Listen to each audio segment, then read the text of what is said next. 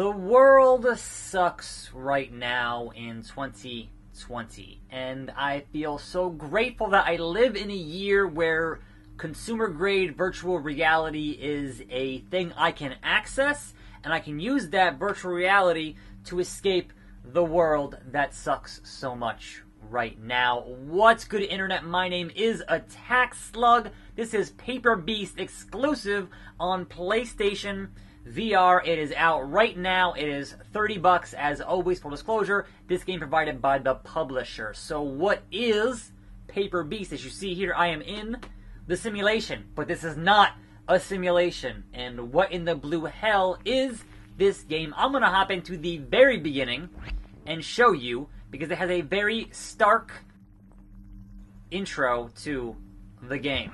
Let's awaken within this Paper Beast simulation. This game is a super surreal adventure through a barren wasteland of sorts with some creatures. Let's unveil the world here. Let's tear these walls down, break the walls down, tear the curtains asunder, and it is a welcome respite from a world that is, gone mad, more or less, and we're here to experience this world.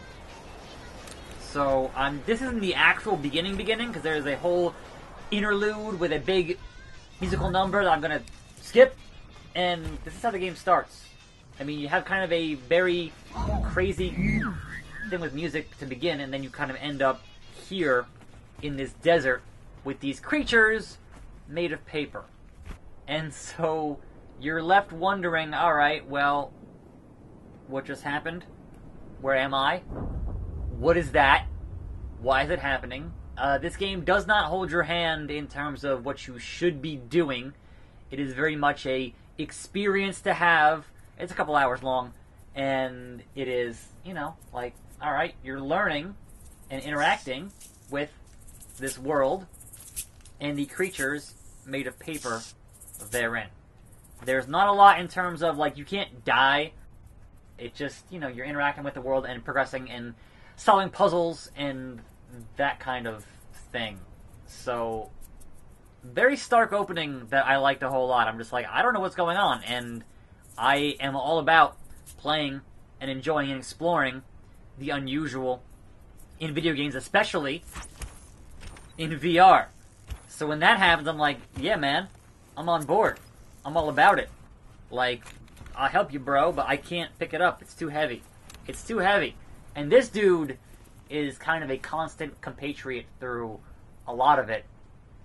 And it's just what is happening? And kind of, alright, buddy. Yep. So now, we can teleport.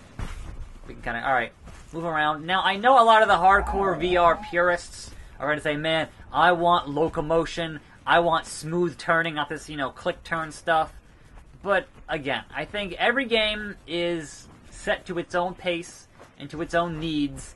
And if there is one thing I know about VR and VR games, it is that they get patched with more options pretty often.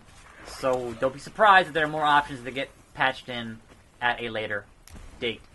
But I love a couple things here. Number one, the binaural audio, right? So you're getting the full breadth of the audio in your ears in terms of positioning and the animal sounds and, whatever else is, hey buddy, is really good. And just the animations on these creatures, I think, is just fantastic. It is very just evocative, and it really helps kind of put you in this world and make it feel more alive, as it were, as these creatures kind of do their thing, and alright, yep, we've kind of done that, and established that, yes, they do like the water. There is some kind of terrain deformation stuff in the game that I've seen so far, and that's pretty cool. And you kind of got to figure out what the hell's going on here and what is happening in this world. And oh, hey, no, don't eat him. No, he's my friend. He's my friend. You leave him alone. You leave him alone. I'm holding him up here Screw you, man. Not cool. Natural order of things. So yeah, there's that. But yes, he is a predator, and that is the prey. And part of it is puzzles, and part of it is just kind of poking around and seeing what the deal is in this world. And I like that a lot. So, VR and the adventure therein. Want to eat this? Want to eat this? No? You want it? I give it to you. There you go.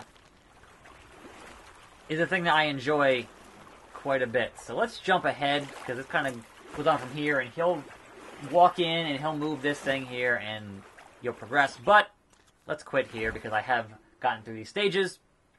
And we'll hop into the underground in World 2 here. So you can see there are chapters, and there are stages within those chapters. And this little thing here, this little, this deal here on stage 4, there are different things to find in each stage, little unlockable things. And yes, there is a sandbox mode, and so you unlock more parts for the sandbox by finding them in the stages. But let's head into the sand pit here, which is the end of Chapter 2. I'm not sure the exact number of stages. I do know that it is between 3 and 4 hours-ish long. So there's a whole chapter spent underground, right? And a lot of it is just, alright, where am I? I gotta go that way. And the solution here is putting this sand over here so you can climb. And that guy runs away. But besides that, it's the fact that you're here on this mountain, and you can got these little spider things, crab things, whatever they are, right? And being able to kind of just futz around with the world is really kind of cool. Just messing with whatever this ecosystem is, feeding these little guys that want to eat this little plant thing, and you can kind of take these plants and replant them up at the top of this hill here. You don't need to. Like, it's not essential. You don't have to. But you can. And being able to mess around with what you can do and see how things change within the environment, I think, is a very cool thing, and I've been enjoying it. Especially as an escape from the real world right now, it has proven to be quite enjoyable. But the actual solution here is to just kind of chill and put these pieces of sand here on this. So controls-wise, it's teleport, it's grab, and it's kind of in and out when you grab. But there's no real threat here. There's no real, like, shooting things. It is very much an explore the environment type business, and I like that a lot, man. I could really use that right now. But yeah, the red means, hey, you can't go here because you haven't gotten enough sand to climb this thing yet. So we're not there yet. So give me the sand, make it rain. You can get up here, which leads us to chapter, hey buddy, chapter 3. So this whole section, he meets his reflection, and it's, you know, again, a lot of bizarre things happening in this game, and I love weird games, especially now when the real world is, you know, kind of tumbling down into whatever it's tumbling down into. So giving me something that is just absolutely out of left field that I can immerse myself in right now is kind of essential for keeping my brain from just completely losing it. So yeah, this whole thing happens. We're gonna skip this and head into chapter 3 here, because I think the opening of chapter 3 is really good. You escape the cave, right, and you come out here into kind of oblivion, and it's poking around. This dude seems dead, man, but we know from that first chapter that they like water, and there is some water right here. That dude's not gonna make it. There's not enough water for his giant size, so we can resurrect our buddy here and say, you know what, get in the water, drink it up, buddy, drink it up, and that brings him back to life, and he is good to go, right? Good to go. But there are more of them over there. This guy's not gonna make it, and so he'll cause this tree to grow a little bit.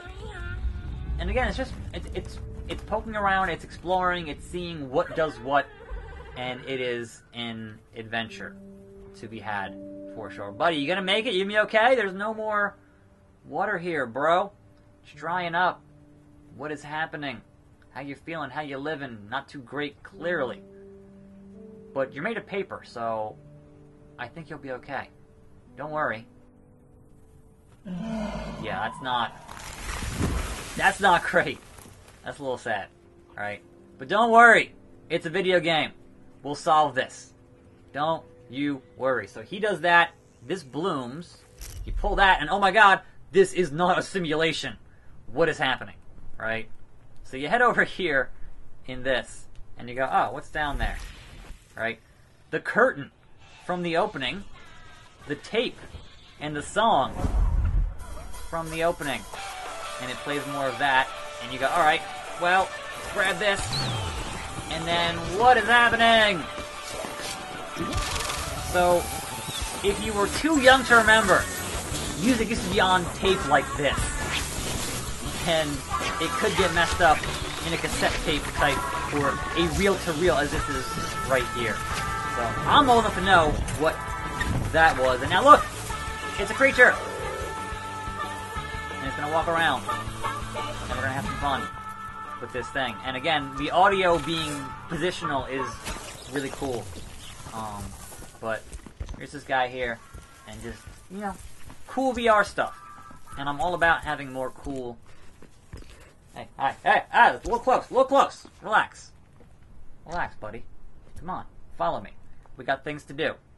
We got places to be. So you come back around to where you were, and oh look, you're back here, right? But now, he's still done. He's over there doing his thing. There is this plant. You pull this plant, and look at that. There's some water. All right. So the puzzle here is get this water over to that guy. And how would you do that with what is currently in place? So he's going to kind of do his thing here.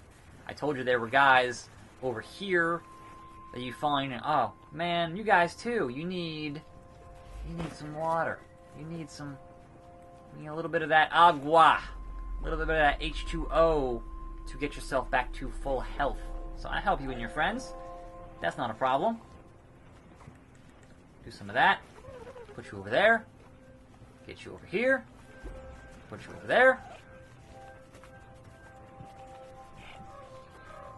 That happens. So they're all kind of come here to this tree and make it grow.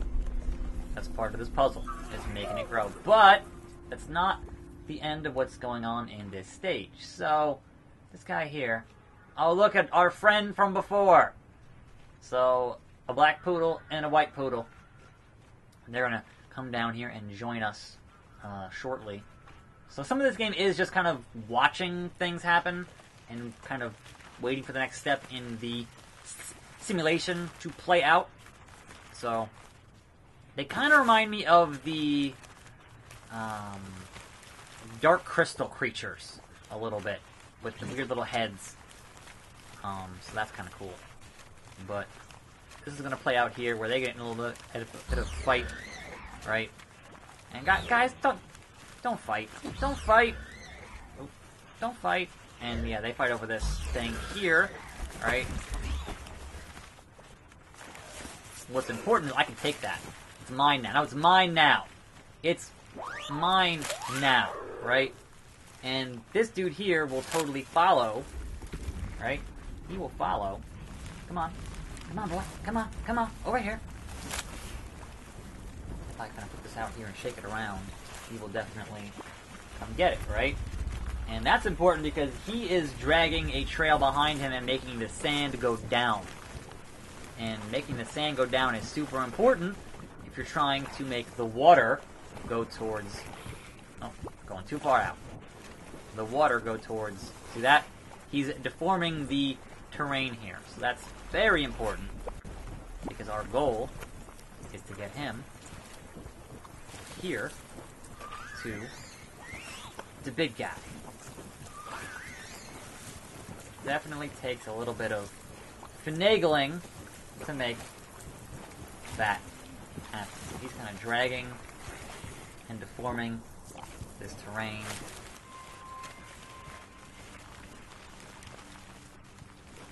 And there we go. We've gotten the water to our bro, and he is now back up in action, and all kinds of things are happening here in this game. He's gonna go get a drink, and then eventually you get into like a hot air balloon situation, but again, you get the idea, right? This is Paper Beast out now on PSVR. I think it is a weird, wild, surreal, and wonderful world to inhabit while the real world kind of is on fire all around us. So, I'm attackslug. This is out now. $30, PSVR exclusive. I'll see you next time, right here on this channel, and I'm out.